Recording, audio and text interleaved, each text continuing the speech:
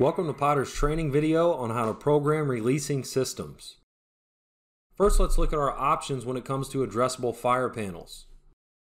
The AFC series panels are listed for pre-action sprinkler systems only, while the IPA series and the ARC100 panel are listed for pre-action sprinkler systems in addition to agent releasing systems. The system we'll be working with in this example will be a small server room application consisting of an ARC100 panel, a horn strobe, one solenoid, one abort switch, two smoke detectors, two heat detectors configured in a checkerboard arrangement, and our manual release pull station.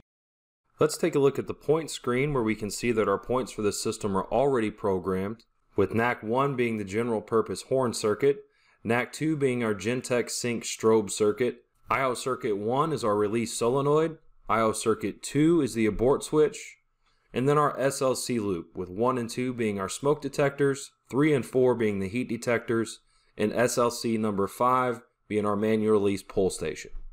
Now let's move on to the zone screen and we can start to configure our system.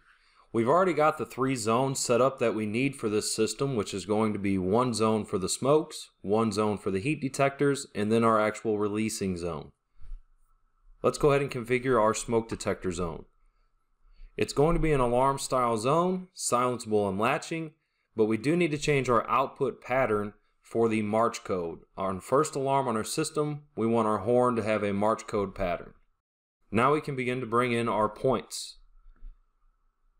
We're going to bring in the horn and the strobe and our 2 smoke detectors. Now let's move on to our heat detector zone. We're going to have the exact same setup that we had for the smoke detectors, so we're going to change our output pattern to march code. We'll bring in the horn and the strobe and our 2 heat detectors. Now that we've got our 2 first alarm zones set up, we can begin to program our releasing zone. The first thing we need to do is change our style to releasing. This will open up the releasing options in our zone settings. The next thing to look at here is the output pattern, which we don't need to change because we're going to leave it as constant. This output pattern is referring to the output on the horn circuit when the system is released. Once we scroll to the end of the zone settings, we can see all of our releasing settings. The first option is the abort type. You can see the different types of aborts listed on the screen here. The most common of these being the ULI abort type, and that's what we're going to use for our system. Next up is our pre-release timer. Once we have reached our parameters for a release, which in our case is going to be a cross zone of 1 smoke and 1 heat, that will start our pre-release timer. For the purposes of our example, we're going to change this to a 20-second timer. Our next option here is the pre-release pattern. Whenever the system is in pre-release, what pattern will be coming out of the horn? We're going to use double time for our system. We will have march code on first alarm, double time on pre-release, and then constant on release. Next up is the manual release timer for whenever the manual release pull station is activated. Again, for the purposes of our example, we're going to change this to 10 seconds. The next option is manual release abort allowed. If the manual release pull station is activated, can you use the abort switch to stop the release? And this is just a simple yes or no. By checking the box, you can allow an abort on a manual release activation. The last option here is the soak time for when the release is activated. Now let's go ahead and bring our points into our releasing zone. So we're going to need our horn and strobe, our solenoid and our abort switch, and our manual release pull station. The last step for our system is to enable our cross zone under the cross zone screen. First, we'll enable cross zone line number 1. We'll select our server room smokes for input zone number 1, server room heats for input zone number 2, and our server room release for the output zone. One thing to note about the cross zone screen is that it functions as an AND equation. So in our current program, it'll take zone 1 and zone 2 to activate the output on zone 3. If we added a third zone to the input section, it would take 1 input from each of the 3 zones to activate the output.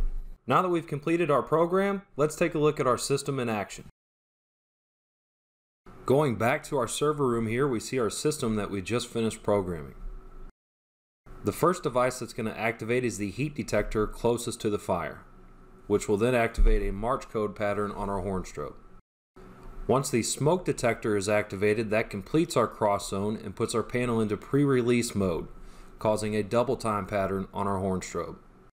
Once the pre-release timer expires, our system will release. Another common type of system would be to have the same server room, except for this time we just have 4 smoke detectors. And in this case, we want any 2 smoke detectors to activate our release. So we can see our points list here, and now we've changed it from 2 smokes and 2 heats to now we just have 4 smoke detectors. The zoning for this type of system will be very similar to what we had before, except now it is only going to require 2 zones. Our first zone is going to be our server room smoke detectors, containing all 4 of our smoke detectors and our horn strobe with the output pattern set to march code. Then we will have our actual releasing zone, which contains all of the smoke detectors, the abort, the pull station, and the horn and strobe, with the style of releasing and the alarm count set to 2. The output pattern here would be set to constant, and then we would go ahead and fill out our releasing options just like we did before. That concludes this video on programming releasing systems. For more information, please contact training or tech support at the information listed on your screen.